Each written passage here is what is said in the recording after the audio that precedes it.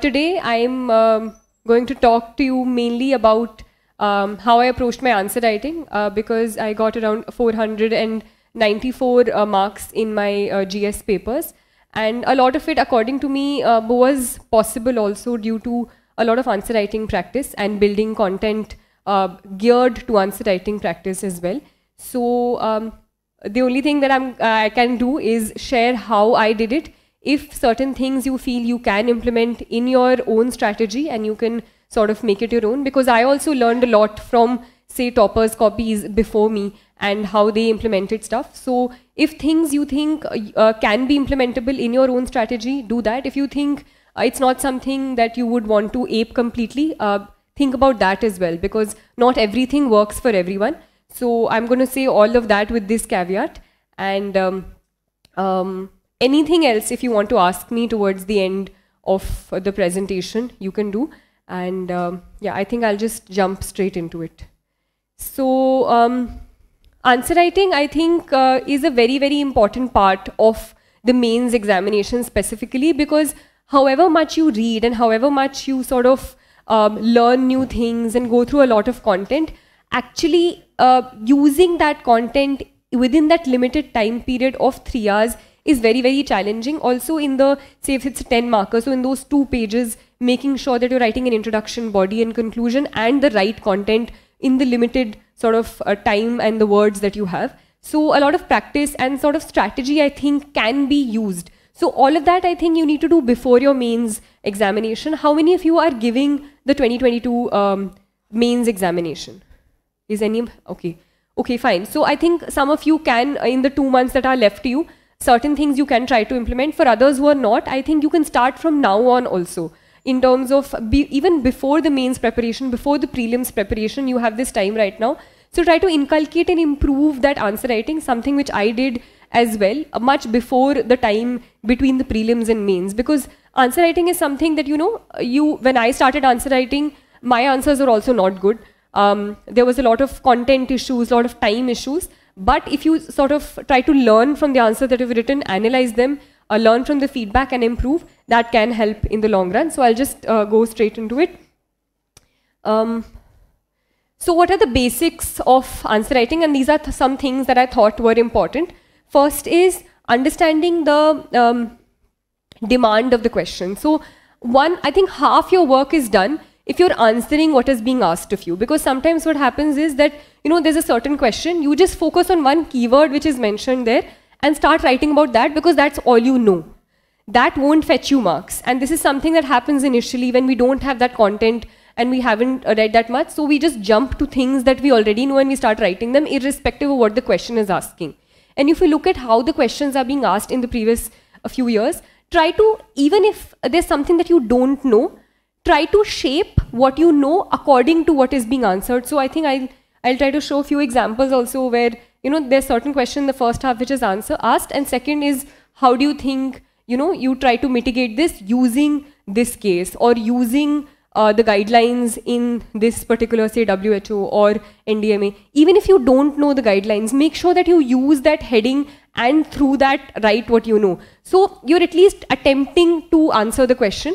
And the most that can happen is, you know, you won't get marks for it, but at least if you completely don't mention that or try to answer the question, you won't get any marks. So make sure that you understand what is being asked and try to answer that only rather than just, you know, randomly saying stuff, and make sure the answer is coherent in a way.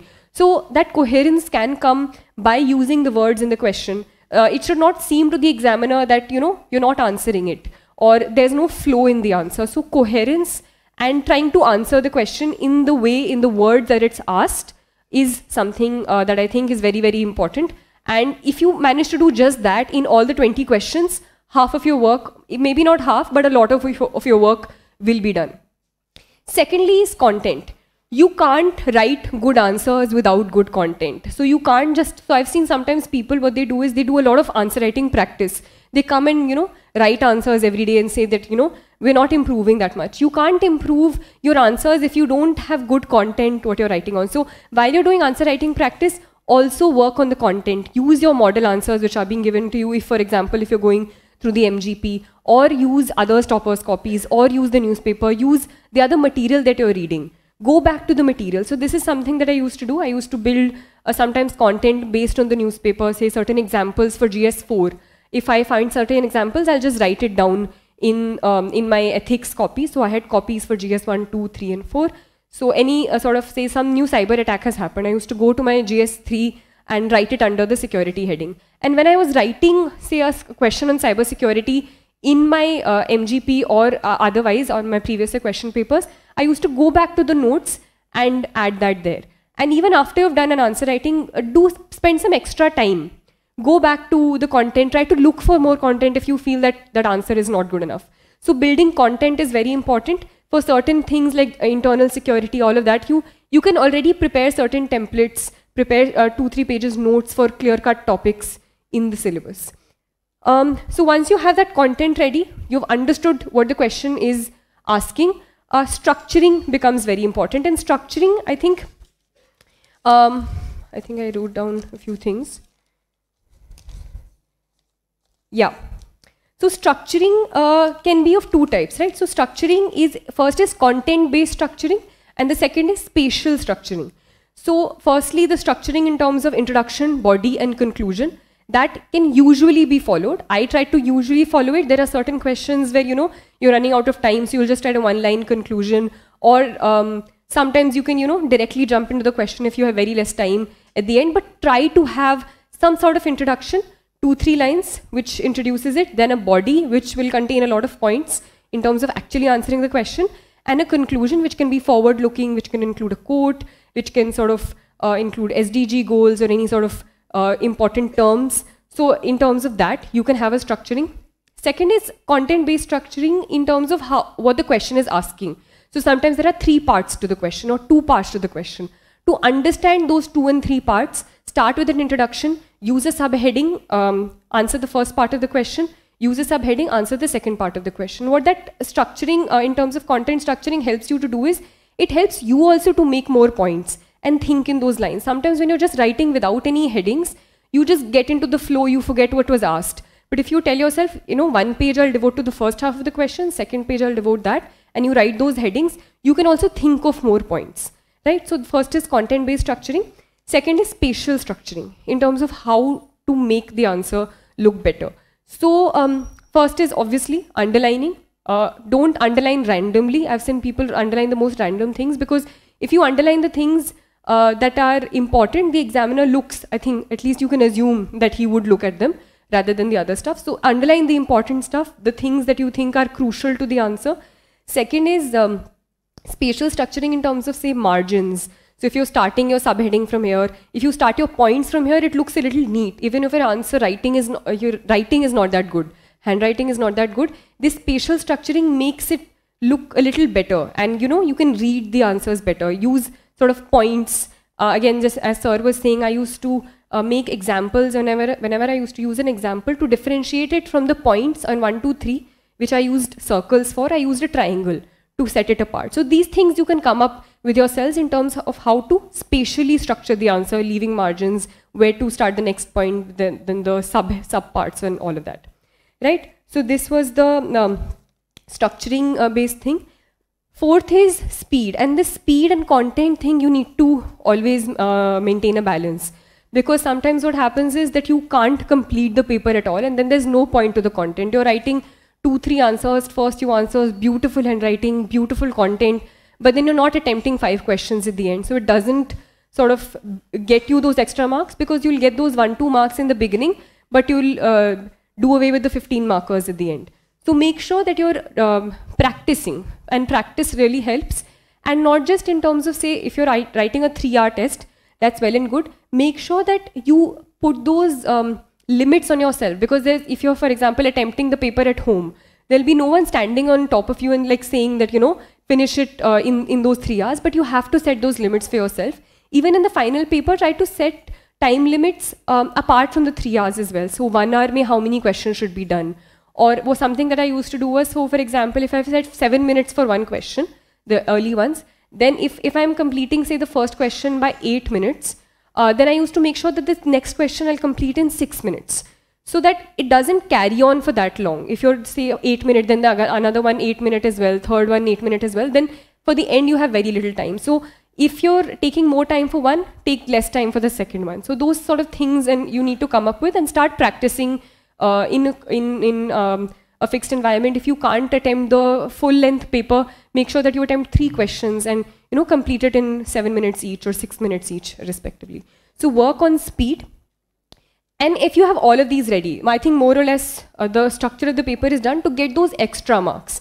If, for example, you've already given your attempt, you haven't got enough marks, how to make your answer better if you've sort of worked on all these 4 things already, that is where the embellishments sort of fetch you the extra marks. So embellishments can be in terms of, say, diagrams, they can be flow charts, they can be maps, say in geography, you can sort of make boxes, arrows, all of that. Also embellishments in terms of something that I use, say, for GS4, certain examples, certain quotes, then certain keywords also. So I used to prepare a list for things that I could use in terms of keywords, like, Sabka Saath Sabka Vikas, or New India, or $5 trillion economy, which you can sort of put anywhere if you can't think of anything else. So these are certain things that you can think of and prepare a ready collection yourself, because these things during the examination time you have absolutely no time to think. You look at the question, you answer, whatever has been literally burnt into your head, those are the only things you remember at that time. You can't remember things which you've just cursorily read once. So you need to do this homework before you enter the examination hall. And these things, in terms of preparing a set of examples, revising it multiple times, I also sort of made a list of 10 Padma Shri awardees, 10, 15 who were sort of important and in various different fields. So I used them across my 4 papers wherever I could use them. So keep looking out for such material, keep collecting it. For those who are, say, not giving the mains this time, start doing it from now on only, because it won't happen in a day. For those who are giving it, if you have a ready collection of quotes, if you have a ready collection of whatever material you have, just try to revise it and try to use these as embellishments. So for GS2, you have committees. For GS1, again, society, you can have certain examples, GS2 committees, or, say, articles, parts of the constitution. So for each paper, the demand is a little different, but these embellishments can sort of help you make your answer prettier, better, all of that, right? And again, an analysis, practice, improvement. Just keep on writing won't help. On all these parameters, when you write a paper, when you've completed, for example, a test paper or your own paper, go back. Just don't go to the next one without thinking. Go back, analyze it, look at each question, think how it could have been made better. So something which I used to do was, even if I got, say, good marks or good remarks in a paper, I used to look at as to how it could have been made better, what could have been a better introduction, what could have been an example that was in my notes which I did not use. So I used to write that in the margin, going back to it, next time making sure that if that question comes, I will use it. So I did not have a revision strategy per se. So sometimes what people do is they, revise it, have a revision strategy कि एक हफ्ते में मैं एक बार revise करूँगी, फिर एक महीने में करूँगी, फिर my revision practice was my answer writing only. I used to actually spend time with the answers, go back to it, and that way it gets, you sort of imbibe it more when you're writing it, using it, rather than just revising it per se for my mains. Yeah, and even if you don't know the answers to certain questions, this is something which happens, say, in GS3 this time, try to use whatever knowledge you have and answer it in the best possible way with confidence. Because at that point, everyone is on the same platform as you. If you don't know, it's likely that more than half the people also won't know. So just tell yourself that the most I can do is give my best at that point. So try to answer with confidence. This is something that I used in my GS3 paper this time, because there were a lot of questions about blue LEDs, S400, which no one knew about. But whatever limited knowledge I had, I tried to complete all the pages that had been given to me with some sort of reasonable content, not just random content, with whatever I knew and implementing it and trying to using my knowledge of LEDs, say, in blue LEDs and trying to sort of put those things in that way. So this is something that you can do.